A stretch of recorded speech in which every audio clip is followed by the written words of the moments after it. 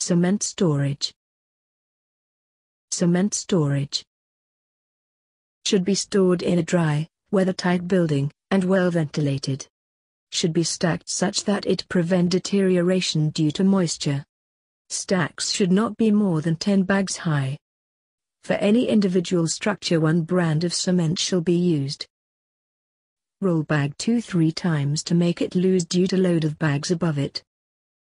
Always use first in first out approach. It should be stacked minimum 2 feet away from the wall.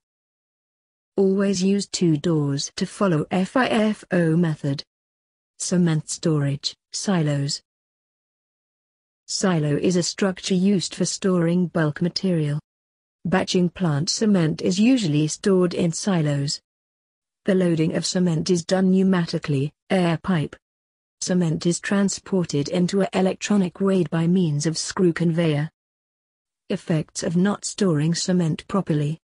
If not stored properly, moisture present in the air will start reacting with the cement and cement lumps will start to form, which reduces its life and strength.